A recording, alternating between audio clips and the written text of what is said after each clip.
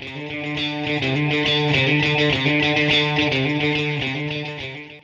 Jason Davidson.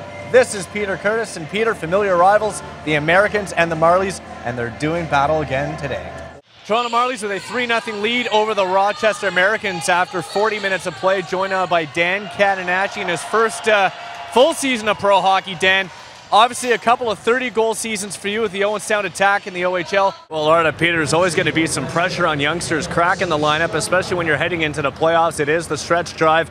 Got to get some of that seasoning in because the Marlies, they're a contender in the AHL. It could become 6-1, right? Because we got a 5-on-3 here for at least a minute 26, so things could get really out of hand quickly. And as we know, we all know the story. Oh, and yeah, he just, got that arm up on Gibson, and that's, you just can't be doing that going behind the net. Well, to say today's game at the bunker was full of excitement would be a gross understatement. It is the Sudbury Wolves who prevail 5-4 over the Battalion, the Brampton Battalion. This Eastern Conference quarterfinal series tied at a game apiece. Short-handed opportunity.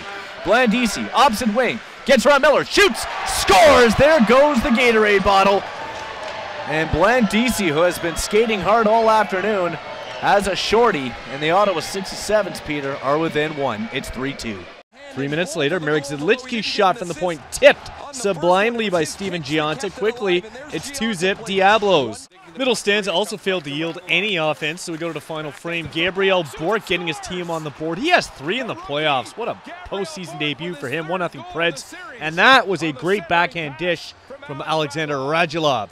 Halfway point of the opening 20, an ugly play. Rafi Torres leaves his feet and just hammers Marian Hossa. Hossa down and out, had to be taken to a Chicago hospital on a stretcher, where thankfully he was released later on in the evening. Torres, fresh off a 4-game suspension for a hit on Edmonton Oilers forward Jordan Eberle late in the regular season, can expect to be missing out on some more action for the foreseeable future. Okay, back to hockey.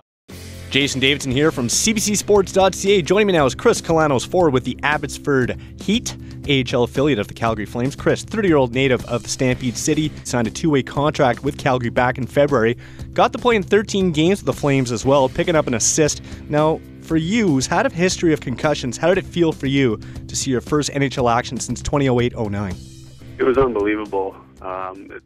Hi everyone, I'm Jason Davidson for CBCSports.ca here at Ralph Wilson Stadium in Buffalo, New York, on the eve of the New Year's Day AMP Energy Winter Classic between the Pittsburgh Penguins and the Buffalo Sabres, the second outdoor game in the history of the National Hockey League. With a win tonight, the Maple Leafs will inch closer to the 8th and final playoff spot in the Eastern Conference. Also, tonight's matchup with the Florida Panthers will mark the return of a very familiar face in Leaf Nation, as Brian McCabe will be suiting up at the other end of the ice. Earlier today, I spoke with Jeff Wallace, who runs communications for the Moose Jaw Warriors via email. He said right now Morgan is skating. He's practicing with the team, although more so skating on his own, so really no timetable set for his return. But again, Morgan, optimistic kid, and here's what he had to say about his ongoing rehab.